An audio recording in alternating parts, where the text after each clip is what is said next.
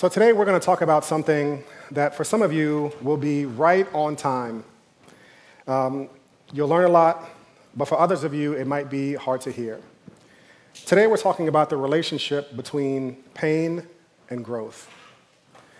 We've been in this series for the last number of weeks, what it means to walk with God through difficult situations, what it looks like to walk with God when it hurts, when life hurts.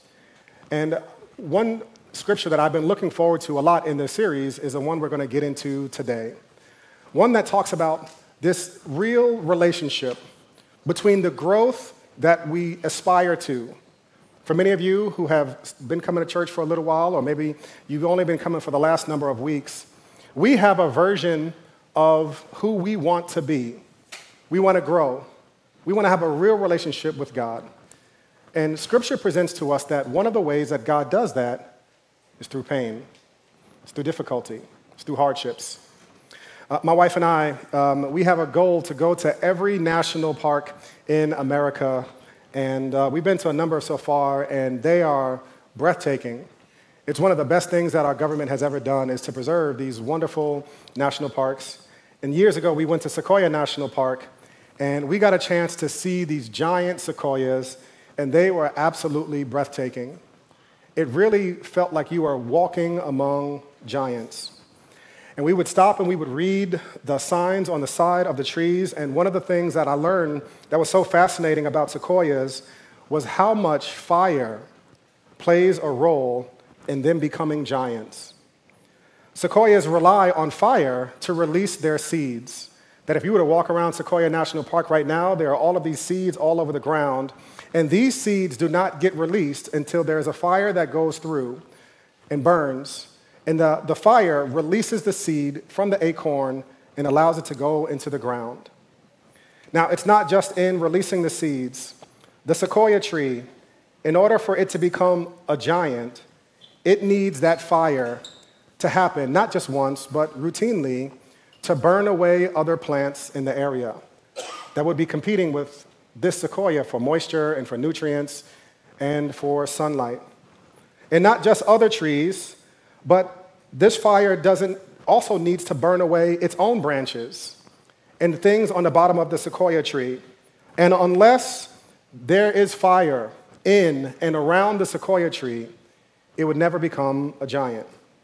In other words, sequoias cannot grow to become giants unless there's a lot of fire going on in and around them.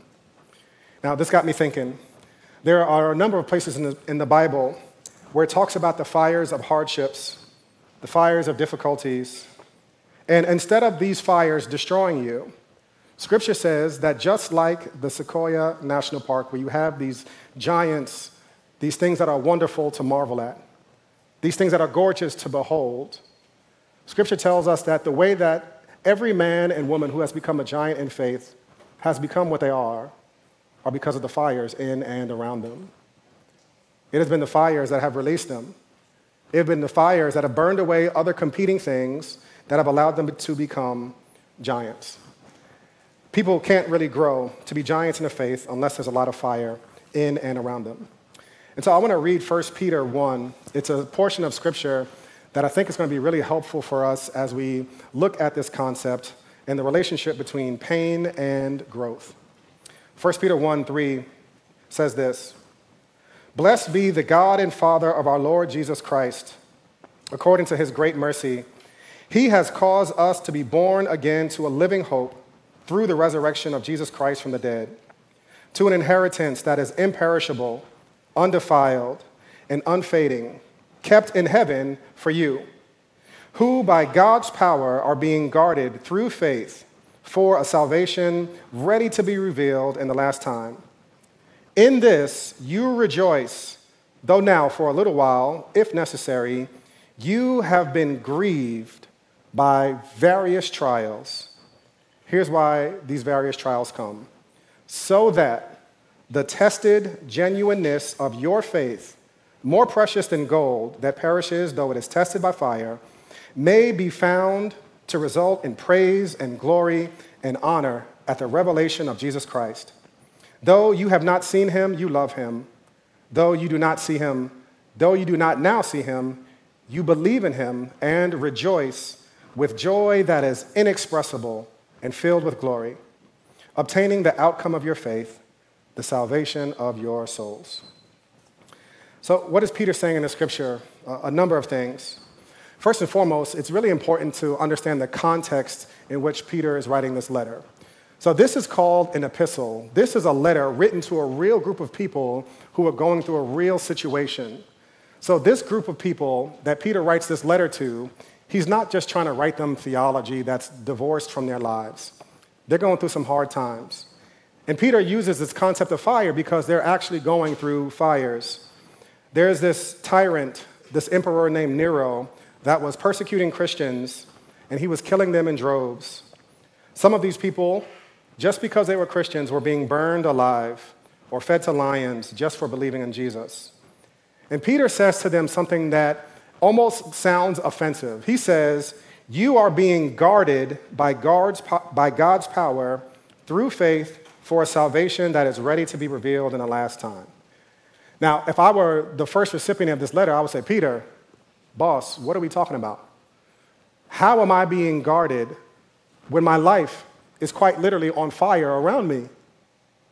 And here's what Peter is trying to instill into this crowd, that although they are going through a nightmare, although this might be something in your life right now where that feels laughable for God to be guarding you, Scripture is not just talking about God guarding you from every bad thing that could happen to happen. Certainly, bad things and difficulties happen in our life.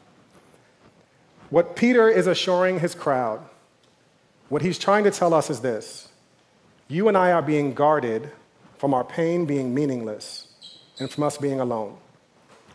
Now, there is a greater tragedy than the pain that we go through. There's a much greater tragedy than any pain that we can endure. It would be the tragedy of being alone or your pain being meaningless.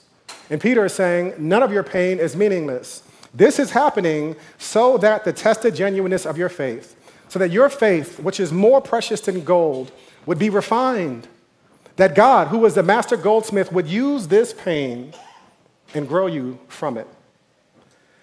Verse 7, Peter says, so that the proven character of your faith, more valuable than gold, which, though it is perishable, is refined by fire, may result in praise, glory, and honor at the revelation of Jesus Christ.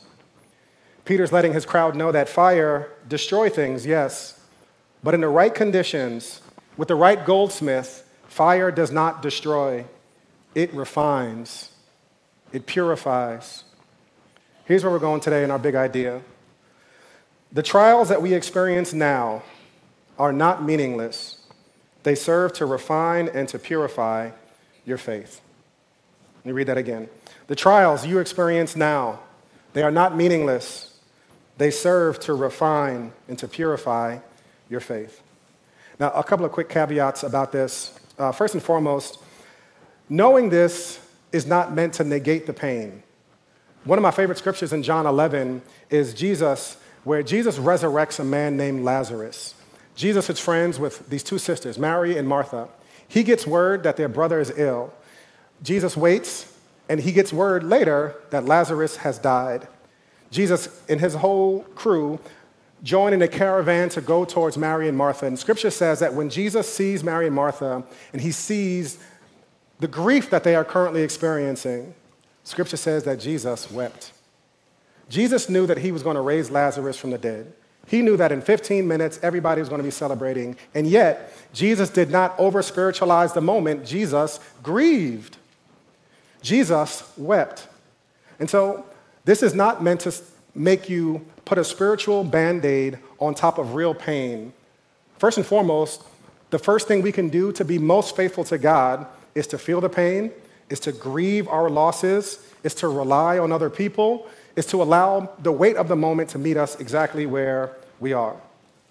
So number one, this is not meant to just slap theology on top of pain. We can do both at the same time. Number two, I really do want to say very clearly that God does not need anything to grow you. Scripture says that God is sovereign. Genesis 1, you see the account of the earth being formless and void and empty, and God created everything out of nothing. God does not need evil and suffering. And one of the great mysteries in life is well, why does it exist? And I don't know the answers to all of these things. But I also don't want us leaving here thinking that, well, God needed this specific thing to happen, this tragedy, this sin that's happened to you, or whatever the dysfunction. And God does not need any of these things. However, the mystery that we are walking through today is that sometimes, although God doesn't need anything, God uses the pain and suffering in our life to refine us.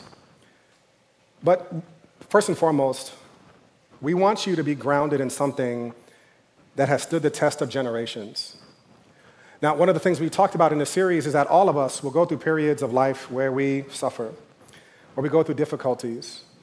And this past week has been admittedly a very difficult week for my family. One day I'll tell the story in full. But for today's purposes, know that I am wrestling with the scripture as a recipient of it, and I'm taking it by faith as I'm inviting you to do the same. But there is so much safety in accepting the wisdom of scripture passed down from generation to generation.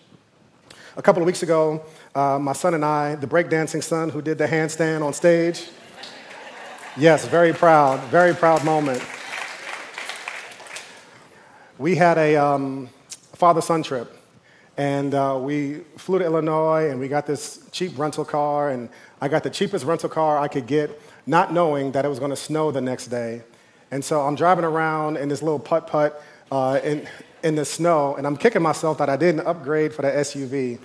And I realized that the vehicle that I was traveling in was insufficient to plow new terrain ahead of me. And so the best thing I could do is to drive in a path that had already been driven in front of me. I could see tire marks in the road ahead of me. And I wasn't going to take a shortcut or try to go a way that had not been traveled. And in inclement weather, in the storms of life, the best thing you can do is to drive the path that has already been driven ahead of you. And what Scripture is telling us, all throughout the canon of Scripture, you see that for thousands of years, men and women have relied not on understanding everything completely, not on figuring out what God was doing and why God was doing it, but rather they have trusted that in their pain and in their misery, God was doing something. God was working. And Peter is inviting us to get in the car. And Peter is saying, when you find yourself in the storms of life, I want you to drive in a path that has already been driven. You'll see that there's no crashes ahead of you. But there's so much safety in that. And so suffering, as Peter would tell us, is one of God's tools to sharpen and to grow us from spiritual infancy to spiritual maturity. Suffering is one of God's tools in his tool belt that he uses. So a couple of implications for us from 1 Peter 1. And first and foremost, I was thinking about this week. No one loves a test, but we all love tested things. Has anybody flown in the last year? I love getting the seats that are kind of like near the wings. I'm always looking at the wing. I'm looking at the bolts on the wing. I'm like, is that bolt shaking? I want the bolts tested. I don't want those bolts tested at Friday at 4:30 where they're like, it's probably good enough. No. I want that bolt tested, retested, checked, and rechecked. None of us like the test, but we all love tested things. I want the pilot tested. I don't want the pilot having gone to DeVry or some online school. I want you tested and retested and retested. This is why I don't fly Spirit, because they've given out learner's permits to those. I got to stop saying that. My wife is always cringing when I say stuff like that. No shade. I do fly Spirit sometimes too. But I want you safe. That's what it is. I want you safe. Beloved, I hope that you would prosper. And here's why we want things tested. Instinctively and intuitively, we know that if something is going to carry heavy weight, it must have gone through a series of tests. We sing songs on Sundays. Lord, use me. For your glory, I will do anything. Really? We want God to use us. We want God to grow us. Lord, I want to be close to you. Okay. In order for God to use you, he has to first test you. In that same logic, we all love tested things, but we don't like to be tested. And here's what Peter is saying. So that, verse 7 and 1:7. Here's why you're going through this. So that the tested genuineness of your faith, more precious than gold that perishes though it is tested by the fire, may be found to result in praise and glory and honor at the revelation of Jesus Christ. Now, Peter is saying something that is really important to God that might not be that important to you right now. You know, as I think back to my last 10 days, to be perfectly honest, there's times when I don't want to be more purified. I'm like, God, you can keep that. I'll stay with the level of maturity I'm at right now. I don't want to grow to this. I don't want that. If the path to get to that is pain, I would rather avoid it. But God, because he loves us, and because the Lord wants you to be a person that is tested, that can carry some heavy weight, that can actually do some kingdom work, something that matters, something that lasts, God allows us to go through the test of fires. Now, here's why this is so important for us to get. In order for you to have endurance in life, and endurance is the ability to withstand a difficult situation for a long period of time. In order for you to have endurance, you either, one, need to know when the thing is going to end, and most of us don't have that luxury. Or two, we need to know that it's not meaningless. Something is coming on the other side. Now, I know this only secondhand from having witnessed my wife go through the misery of childbirth. What carried her through is knowing that there was a baby that was coming. If all she had was pain, it would have been impossible to endure. But any woman in here who's given birth, you know that the pain is only possible to endure because there's a baby coming on the other side.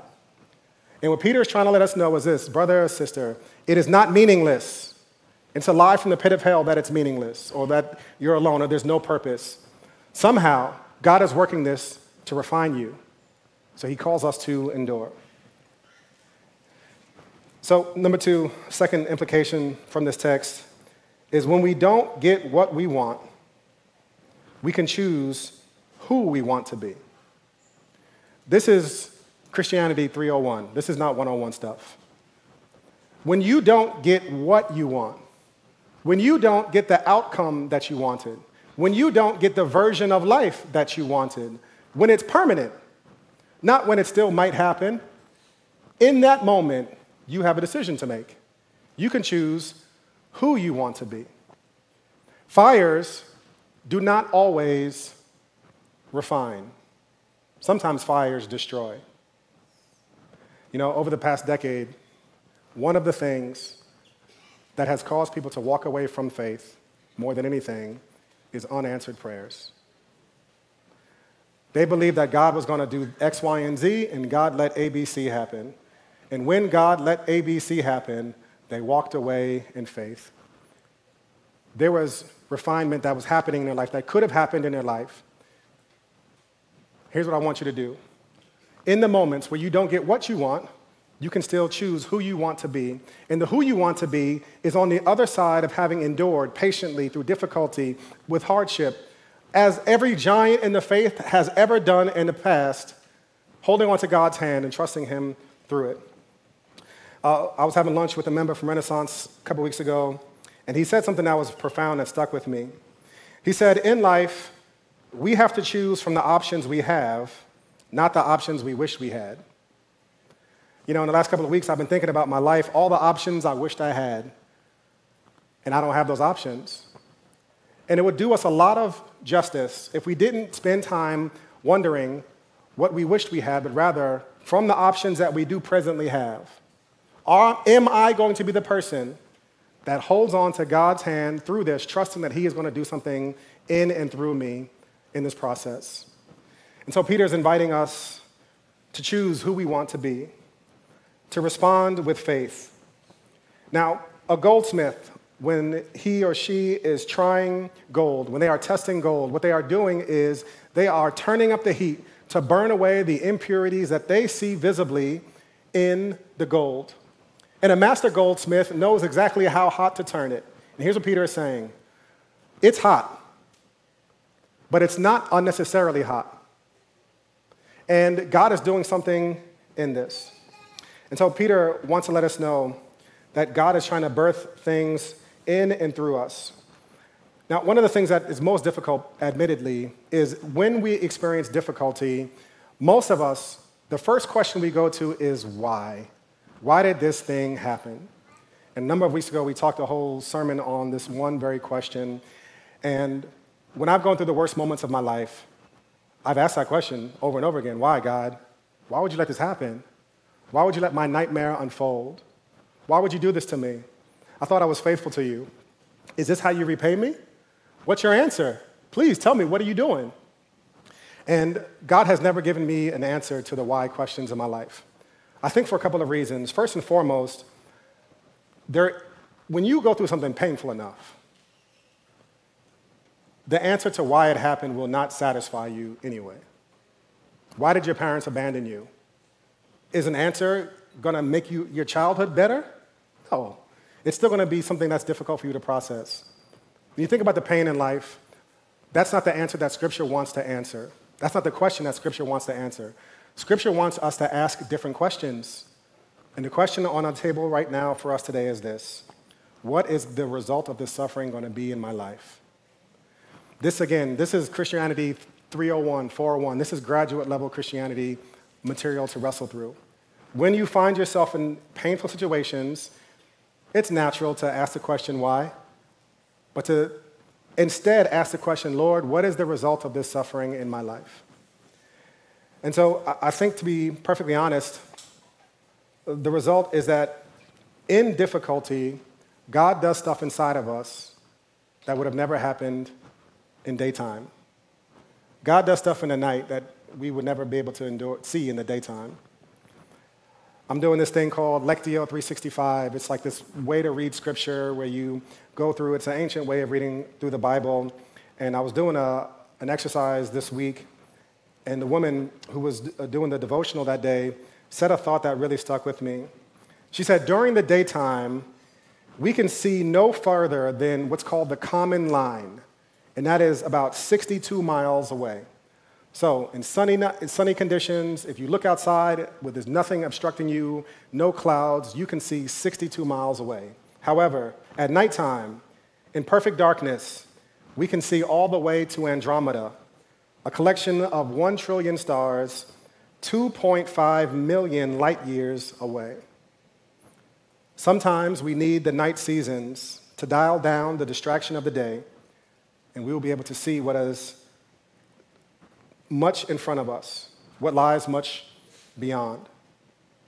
There are things in your life right now that you wish to God you can change. They turn down the light, and those things will allow you to see what lies right in front of you. You know, one of the things I've learned also in Scripture is that Jesus himself, in Hebrews 5 and 7, it says, Jesus learned obedience through what he suffered. And that's such a profound concept that would take a whole sermon in and of itself to break down. But there's so much about what it means to follow Jesus that you learn, like not a lesson that was a cool point, but you truly learn these things through our suffering. There's so much that we learn about God in difficult seasons that we would have never known about him in daytime. You know, one of the things that I regret from growing up is that I didn't take church seriously when I was a kid. And there was so much richness in the tradition that I grew up in the old black church. And there was so much that I just discarded or didn't pay attention to that I wish I could go back to and say, Jordan, pay attention to what is being said right now. These are bombs. These are jewels that people are dropping. Every now and then, someone would get up and testify about the goodness of God. It'll be a church mother that has walked with God for 80 years. And she never went to seminary, but when she said that God was a provider, she wasn't speaking about some magazine article that she read one day. She was speaking from the perspective of someone who had walked with God through night seasons and had seen God provide, God make a way when there was no way. And to hear her testimony, it has come not through seasons of daytime, but through night seasons. And they would always say things like this: You can't make me doubt him because I know too much about him. They've seen too much. They've seen his provision. They've seen the way he has come through for them, and you can't make them doubt him. Please. one of the things that I wish I can go back and just sit at those mothers' feet and ask them to share their testimony and to share the stories of how God has walked with them. And what you will find, if you were blessed to hear these stories over the years, is that the people who have the greatest conviction about the power of God are people who have seen God flex his power in their absolute weakness. And God wants us to experience that. God loves you too much to let you drown in daytime. Last implication for us is that during the difficult seasons of life, we are called to faithfully commit to a faithful God. During the difficult seasons of life, you are called to faithfully commit to a faithful God. Now, Peter calls God faithful, and again, he's calling God faithful not because of what is happening to this crowd of people right in front of them. Their worst nightmare is happening in front of them, so clearly it can't be their circumstances that is causing him to say that he's faithful. So why would Peter call God faithful? And it's because of the cross.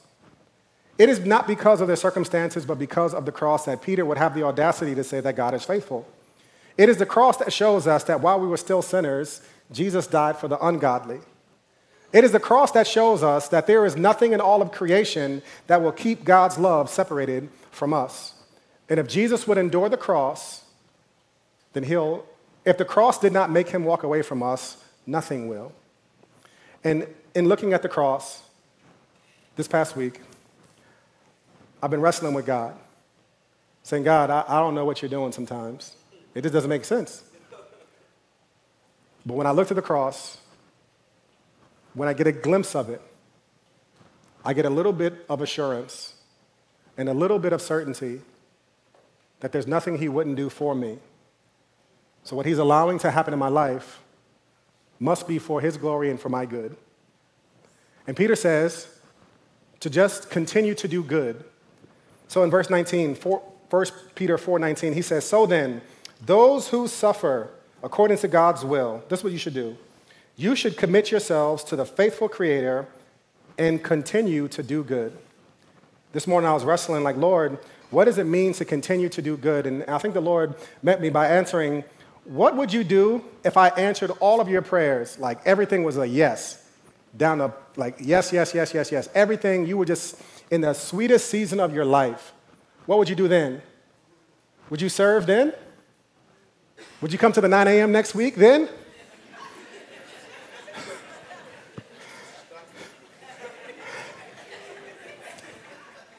Would you be kind then?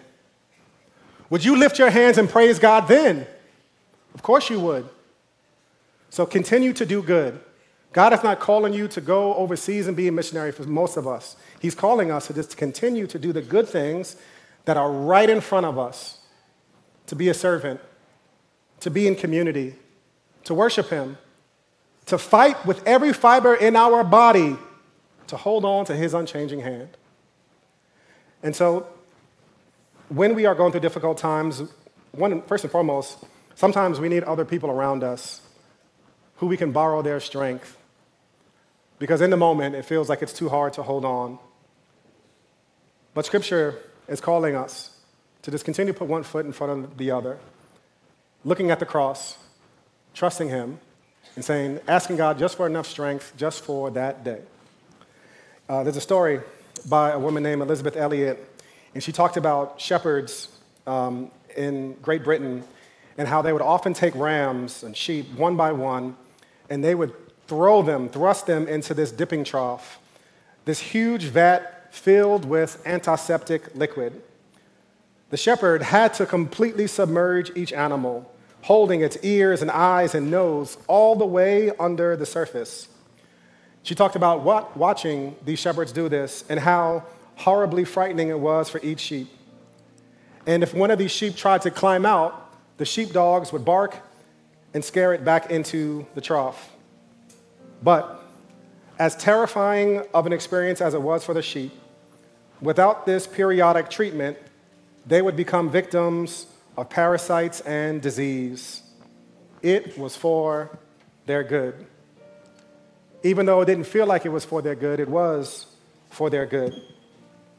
Jesus is our good shepherd. Sometimes our good shepherd submerges us under the waters of difficulty, and it feels like he might be trying to kill you, but he's not. It's for our good. And so this is a reality that we will have to accept by faith, that one day we will look back that we have experienced the goodness of what holding on will do.